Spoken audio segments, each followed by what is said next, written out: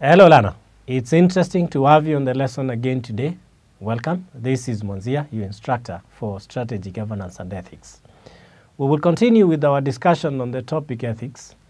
And in our lesson number 4, we will focus on the item, a conflict of interest. Basically, the reason behind the development of the corporate governance framework or system can be said to be the conflict of interest. The nature of organizations is that they are managed by agents who are also human in nature. And that being the case, then they have their personal or individual interests. But then again, remember, directors are supposed to serve the larger interest of the company. That is the shareholders' interest and the interest of other stakeholders. That puts the directors in a position of conflict. While making decisions and taking action on behalf of the company, directors will come across situations or will face situations that will conflict these particular interests. The individual interests vis-a-vis the company interest matter. Conflicts of interest are inevitable in an organization, and they will always exist. So that existence of a conflict of interest is not impropriety in itself. It is only when a person goes ahead to take advantage of a situation of conflict and the benefit out of that situation that it will now amount to an illegality and a violation duty of the fiduciary duty that the directors have towards the shareholders. What is a conflict of interest?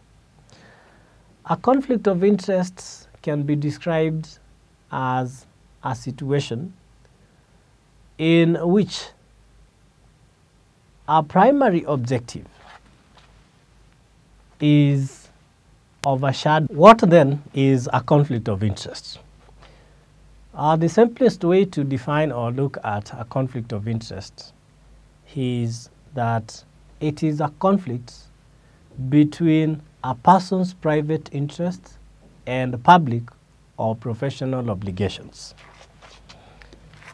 So it's a conflict between a person's private interest and public or professional obligations.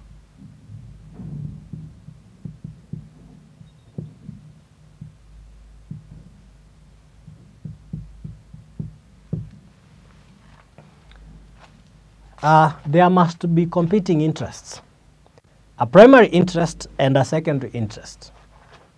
Primary interest is the larger interest of the company. Secondary interest is the individual interest.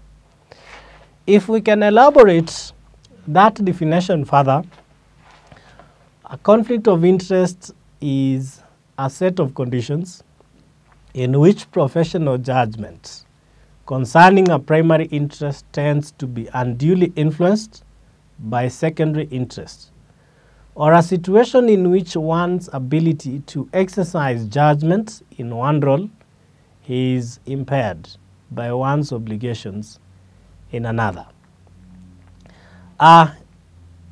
Defined differently, a conflict of interest is any situation in which an individual or corporation is in a position to exploit a professional or official capacity in some way for their or that of a related party, personal or corporate benefit. As I noted earlier, the existence of a conflict of interest may not be in itself evidence of wrongdoing. It only becomes a legal and ethical problem if an individual in that position or capacity tries to and or succeeds in influencing the outcome of a corporate decision for personal benefits. So basically what is important in an organization as far as conflicts of interest are concerned is to identify them early enough and neutralize them so that they do not degenerate into commission of violation of an important duty by the directors. Now, there are different types of conflict of interest which we will be looking at. So types of conflict of interest. Conflict of interest. I will first list them down. 1, self-dealing. Self-dealing.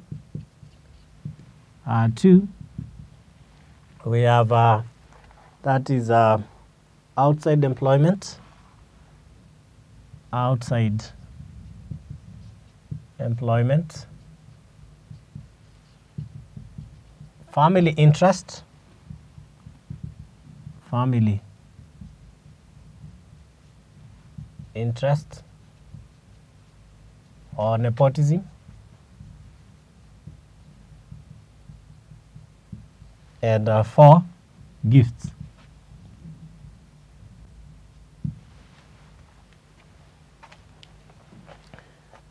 Self-dealing. Self-dealing is going to be defined as a situation where an official who controls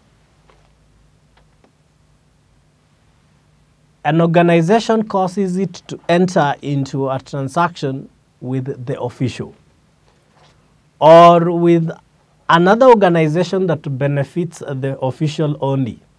This means the official is on both sides of the deal.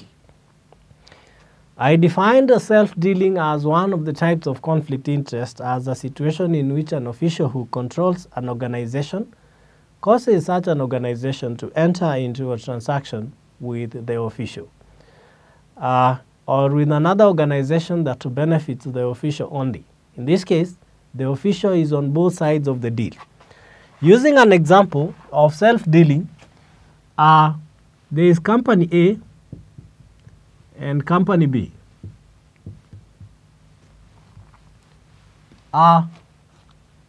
Someone who is appointed a director of company, Director Y.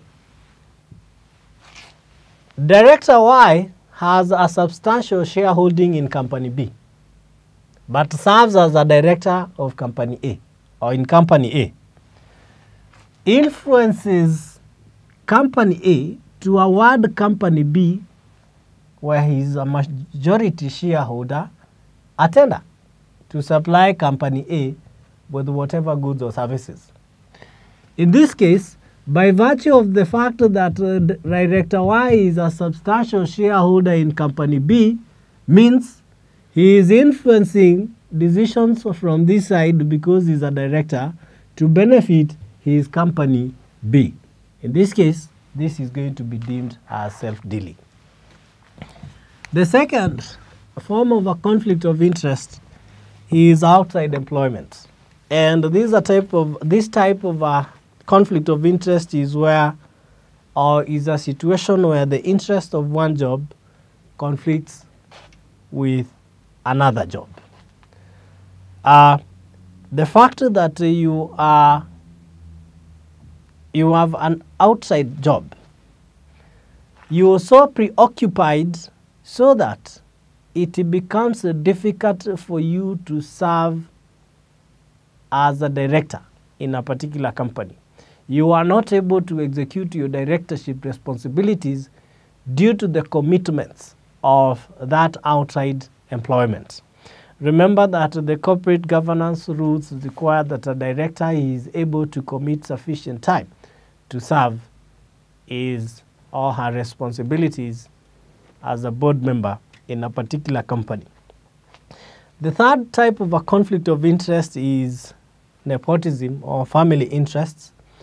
And in this case, this is where a spouse, a child, or another close relative is employed or applies for employment by an individual or where goods or services are purchased from a relative or from a firm controlled by a relative. So here, you are either influencing a close relative of yours, a spouse, a child, or any other close relative to secure employment in a company in which you are a director, or you are influencing the company in which you serve as a director to engage in trade with, again, a close family member. The last type of a conflict of interest is gifts from friends. Now, gifts from friends would have no problem. But a problem arises when these friends also do business with the company in which you serve as a director. So, gifts from friends who do business with the person receiving the gifts, or from individual or corporations who do business with the organization in which the gift recipient is employed. Now, how then should an organization deal with potential conflict of interest? Now that we've said that existence of a conflict of interest in itself is not evidence of wrongdoing, but it is the taking advantage of a situation of conflict that is unethical and which may amount to an illegality.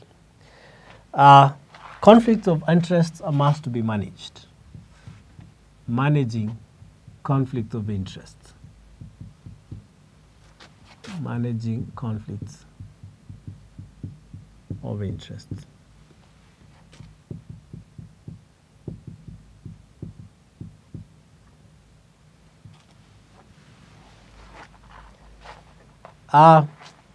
Market participants, shareholders, and other investors must be confident that conflicts of interest are being managed effectively.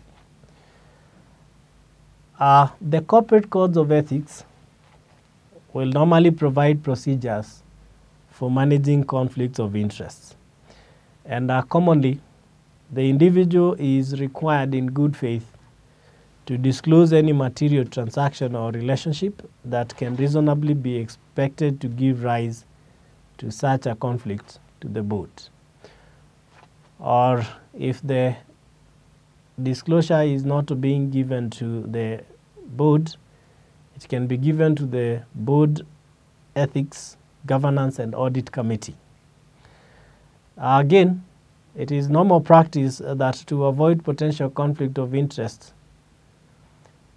managers or directors should recuse themselves from voting on any issues before the board in which they have a conflict of interest.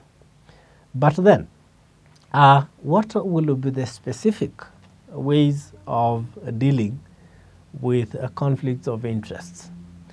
There are several ways of dealing with conflict of interest, ways or methods. Ways of dealing with conflict of interest, COI, with conflict of interest. Now, I will first note them down here. The first one is avoidance. The second one is abstinence. The third one is third-party evaluation. Third-party evaluation. The fourth one is code of ethics. Code of ethics and disclosure.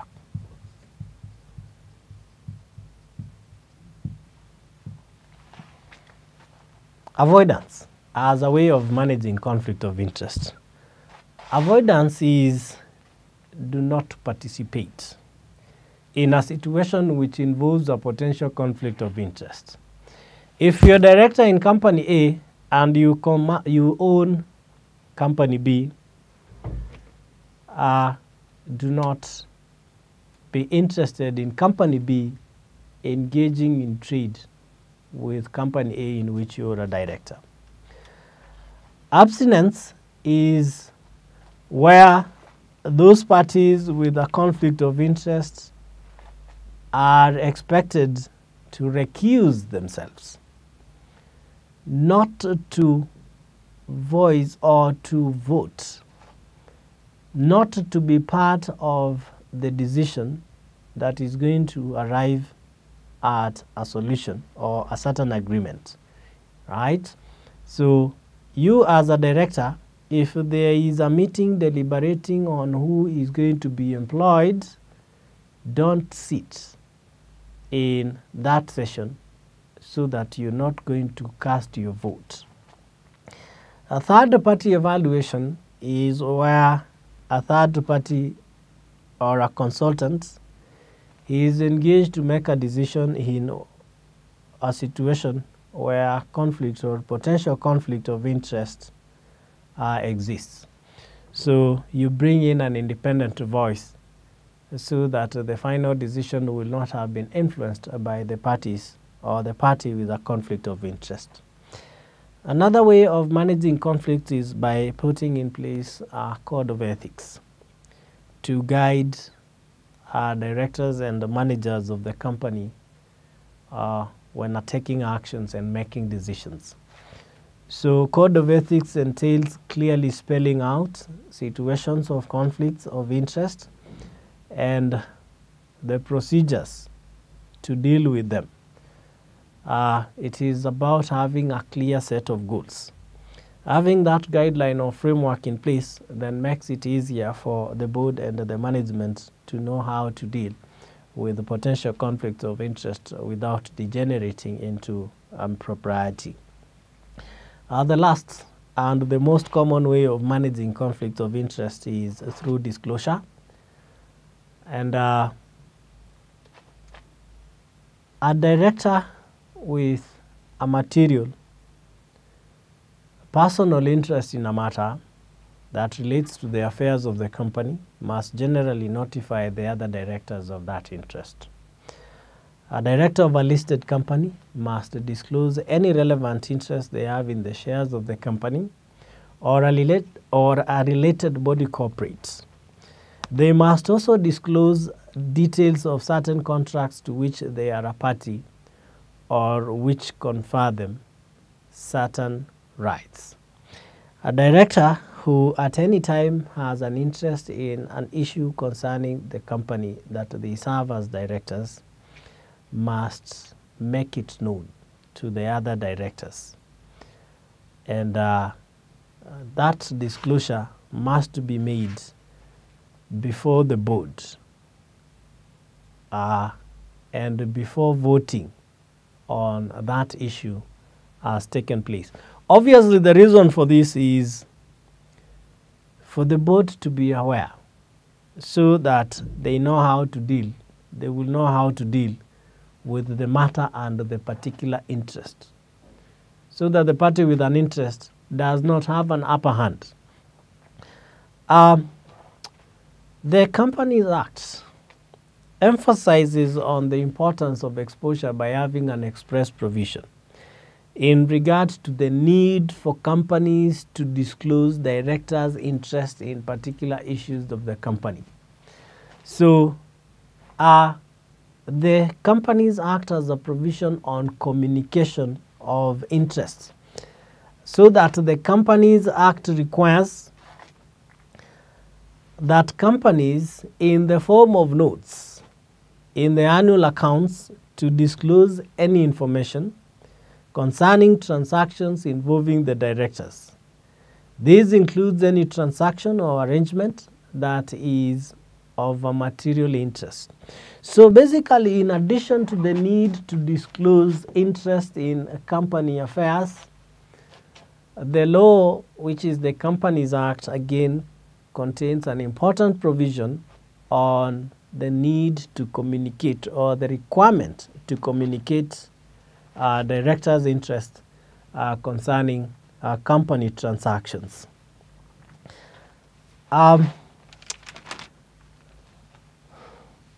This effectively brings us to the end of lesson 4, in which we have considered a conflict of interest, the biggest challenge that face directors as they go about their duties as directors of a company. I want to restate the importance of a conflict of interest in corporate governance by saying that if it were not for the potential conflict of interest that exists in organizations, we wouldn't in the first place need the corporate governance mechanism or framework in place. If you go back to where we started with the corporate governance theories, our first theory was the agency theory, and in that theory, the literature behind it was that the fact that a company is managed by agents creates a situation where there is a possibility of these agents becoming self-interested,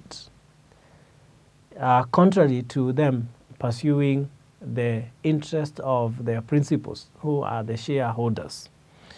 So the main problem or challenge in the management of organizations and the management of organizational resources is particularly conflict of interest. And what conflict of interest does is compromise or impairs the ability of a director to make a fair, objective, and independent judgment. And if the director doesn't do that, then that exposes the shareholders and other stakeholders to a risk of not very good decisions being taken on behalf of the company. So just to restate a few areas of emphasis under this item, conflict of interest, we've identified the main types of conflict of interest to include self-dealing. 2, we have nepotism, what we call family interests. We also had outside employment as another type of a conflict of interest. And 4, we had gift from friends. Obviously, when you're receiving gift from friends who also do business with the company, then this exposes you to, again, compromising your judgment when it comes to considering issues relating to these friends. Then again, we said what is required in a company, because the conflicts of interest are inevitable and that they will always be there in an organization. What is important is to identify these conflicts of interest early enough so that they do not amount to impropriety or somebody doesn't go ahead to take advantage of the conflict of interest. And we're identifying various ways of managing conflict of interest. We're saying one is avoidance, not participating in a situation that has a potential conflict of interest. We're also identifying that is abstinence, which is recusing yourself, not being party to deliberations or sessions that vote on an issue. 3, we're also identifying third-party evaluations, where you can bring in an independent voice to make a decision on a situation of conflict of interest. Again, we're saying a code of ethics is a good way of managing conflicts of interest so that people are clear on the procedures to be followed in situations of conflict of interest. And finally, and the most common way of dealing or managing conflict of interest is by disclosure, where directors are expected to make or to disclose whatever interest they have in an organization. So in relation to the need to disclose interests by directors, we will say something about conflict of interest register. Conflict of interest register.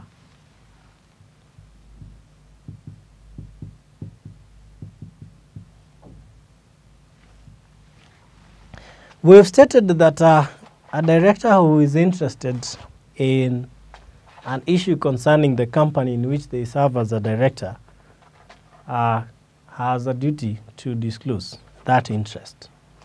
This disclosure is going to be done on two levels. One, it's going to be disclosed to the board, and two, it is going to be disclosed in a conflict of interest register. So the company must always maintain a conflict of interest register where they will be entering any potential conflict of interest by the directors. They will also need to update that register to capture new conflicts of interest that may arise in the course of time, and again to update it in relation to conflict of interest that might disappear. So basically, because a director who is interested in a transaction or proposed transaction with the company must disclose the nature and value of the interest, that disclosure is going to be made to the board and entered in the conflict of interest register. So a conflict of interest register will be kept and regularly maintained and monitored, where officers will register any perceived, current, or potential interests.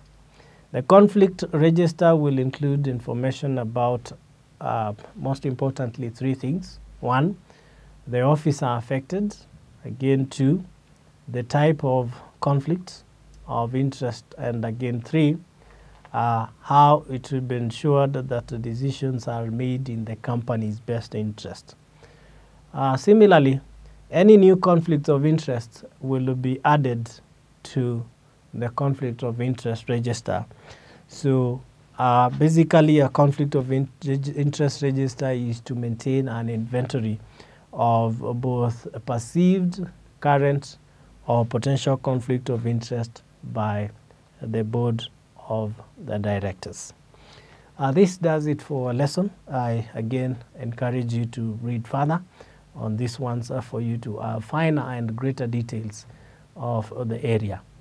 And on that note, this is it for a lesson. Thank you, and I'll see you in our next lesson.